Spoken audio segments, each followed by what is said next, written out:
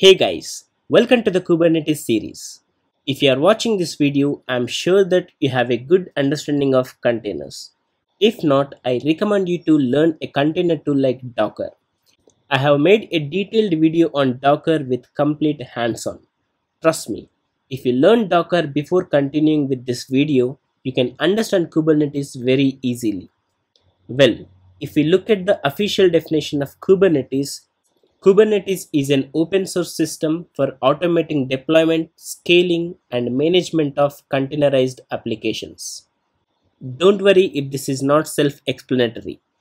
In this video, we will closely look at each word of this definition and understand what Kubernetes is in simple terms. So without any further delay, let's get started. Today we will be discussing what problems does Kubernetes solve, features of Kubernetes, and alternatives to Kubernetes. As always, before learning any new technology, first we need to understand the problems we have with the existing approaches and how this new technology solves these problems. With that said, let's start with problem statement 1. Let's say we have containerized our application and deployed it in a node. When I say node, it's a physical system like your laptop or virtual machine like AWS EC2 where Docker is installed. What if there is an error in the container and the container is stopped? Or what if the node itself is crashed? Can we access our service? No.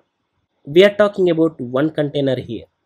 In real time, especially when you move from monolith to microservices, there will be hundreds, even thousands of containers running on multiple nodes. We never know when and which container goes down. Can we monitor it manually and restart our stopped containers? Probably we can do that when we have a couple of containers, but it's impossible when we have thousands of containers. So what if there is a way to monitor the health of each container and node and automatically bring them back when they go down? Isn't it amazing without any manual intervention? This is called self-healing or resilience, healing by itself. That's where Kubernetes comes into the picture. Kubernetes checks or monitors the health of each container and node and brings them back when they go down. So we will not face any downtime. We call this high availability, meaning our application is ready to serve requests 24/7 if not 99.99% of the time. Now let's look at the problem statement 2. Well, we deployed our application and everything is working great. And let us assume your application is working great for 20 requests per second. What your application gets 100 requests per second, 1000 requests per second? I'm sure that it cannot handle that load. What if there is a way to replicate your same application into multiple containers if required across multiple nodes and put a load balancer in front of those containers? So any request made goes to the load balancer and it distributes the load among multiple containers. Now your application can handle that load as your load is shared by multiple containers. Even one step ahead, what if there is a way to increase the number of containers if the load increases and decrease the number of containers if the load decreases? This is called scaling. Kubernetes can do that smart job for us. Kubernetes can scale our application based on the load. Not only scaling containers, but it can scale nodes also.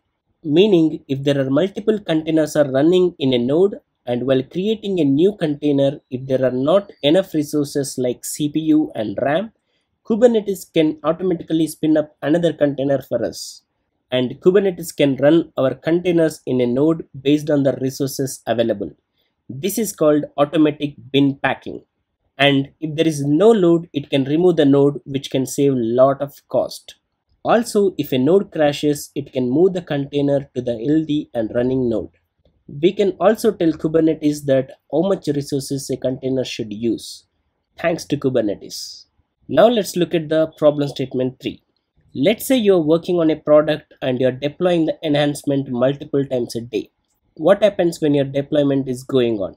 Your old container gets deleted and a new container gets created. In the gap of deleting and creating the container, your application will be down, which is a bad thing of course. If you are aware of rolling updates, you can understand the fix for this. If not, don't worry, I'm here to explain that for you. When you have multiple containers running of the same application, Instead of deleting all containers at once and creating them again, with rolling deployments, we can replace the containers one by one. That way, your application will still serve the request without any downtime. And Kubernetes can do that for us. With Kubernetes, we can make rolling deployments. We can also upgrade a percentage of containers, which is called Canary deployments.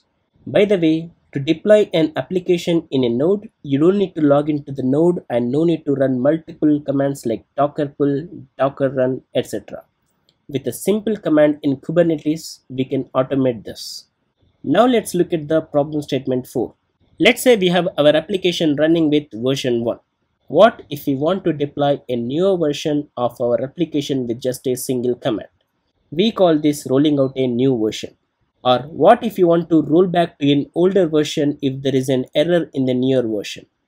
Kubernetes can take care of that automated rollout and rollbacks with simple commands. Not only this, Kubernetes can do lot of wonders.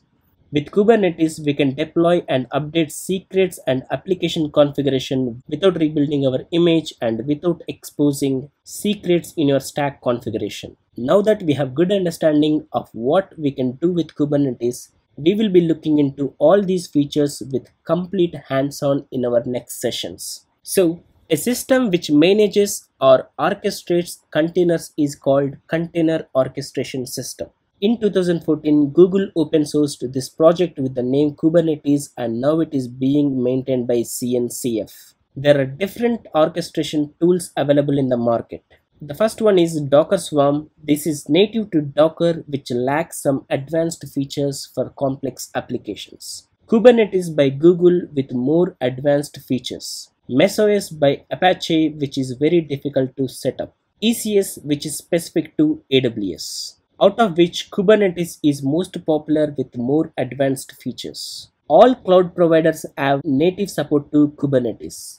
Docker is a container tool that creates the containers, whereas Kubernetes is an orchestration tool that manages the containers. Kubernetes uses Docker to host the applications in the form of containers. Not only Docker, any other tools are also supported by Kubernetes like Rocket, Cryo, etc. Kubernetes is a Greek word for helmsman. Helmsman meaning a person who steers a ship or boat which carries the containers. This is the reason the Kubernetes logo represents the steering of the ship. We refer to Kubernetes as K8S as there are 8 letters between K and S. I'm sure that you found it interesting and excited to learn more about Kubernetes. Stay tuned to look at the architecture of Kubernetes. My name is Pavan Elthepu and I thank you very much for watching this video. If you liked it, please share it with your friends and do not forget to subscribe to my channel to not miss any updates.